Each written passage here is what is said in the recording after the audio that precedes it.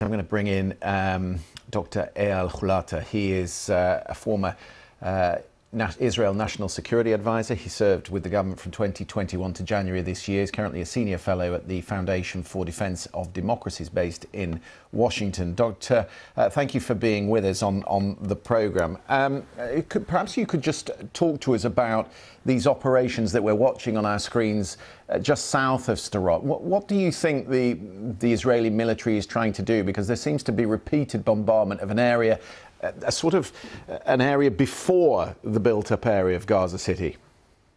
Well, first, Israel is mounting its counterstrike against Hamas. The government made it very clear what our goal is. Our goal is to remove Hamas from ruling Gaza. Hamas lost every legitimacy to rule the population of Gaza. They chose 9 days ago to mount the most deadly terrorist attack Israel had since its existence. In fact, this was the worst day for the Jewish people since the Holocaust. When they chose to do this, instead of taking care of their own people, they made that strategic choice, which was really unfortunate and totally unnecessary, but this is what they did. So the purpose is very clear.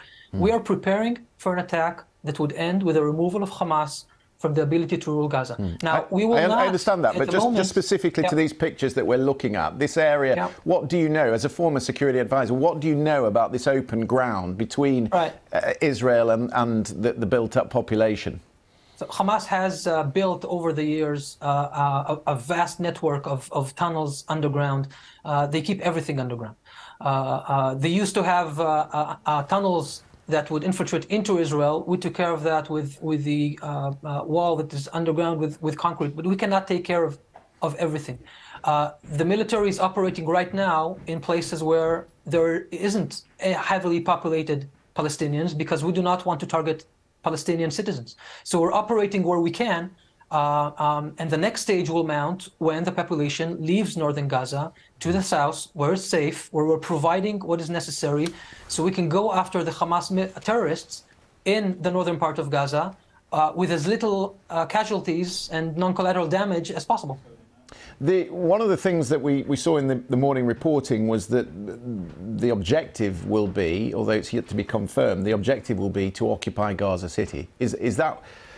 Do you think that is inevitable? Well, no, sir, if you're trying to decapitate, if you're trying to decapitate Hamas, you have to be on the ground where they are. So would you imagine that would be the purpose of the incursion?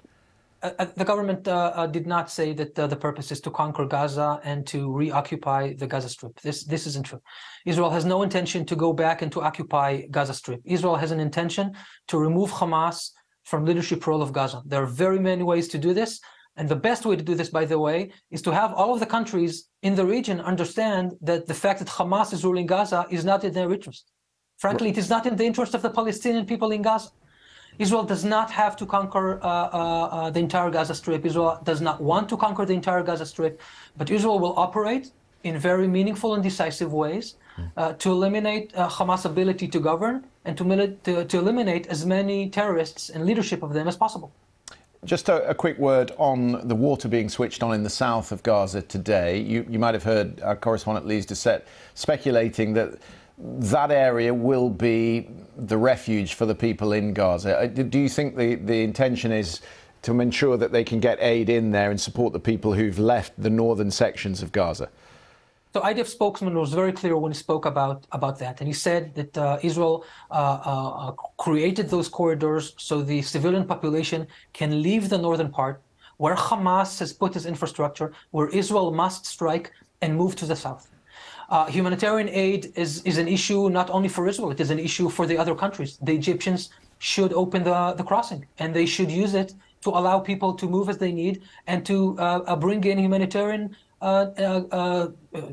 supply as needed for that as well. In fact, this should also be the crossing through which Hamas would allow all of the hostages that they can taken from Israel to move out into safe haven. They've created this massive humanitarian disaster, and it's their hands to do this. I think the IDF is very, very careful in what it is doing. Very careful to be as surgical as possible, even though this is a war, right? This is not like one of the campaigns that we had when I was National Security Advisor. We had a 3-day campaign against Islamic Jihad. Very, very surgical. Very few civilians were hurt. We did this intentionally. This is the Israeli policy.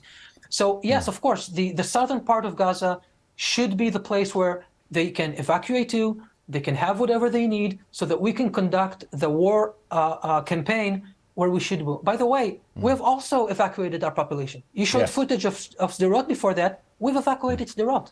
This is, I mean, unimaginable for Israeli population to evacuate such a town. But we did it because we care about our civilians. We don't want them to be in war zone. We don't want them to be human shields. By the way, we did not get an advance warning before Hamas attacked our communities. We would have evacuated them if we needed to. And this, of course, is only just a snip of what will happen if the war in the north will start as well. Hezbollah has much more firepower. If Iran does that, if Hezbollah joins that war, the level of damage to our civilian population and, of course, to Lebanon will be a totally different story. Dr. Hulata, good to get your thoughts this afternoon. Thank you very much for joining us. Thank you.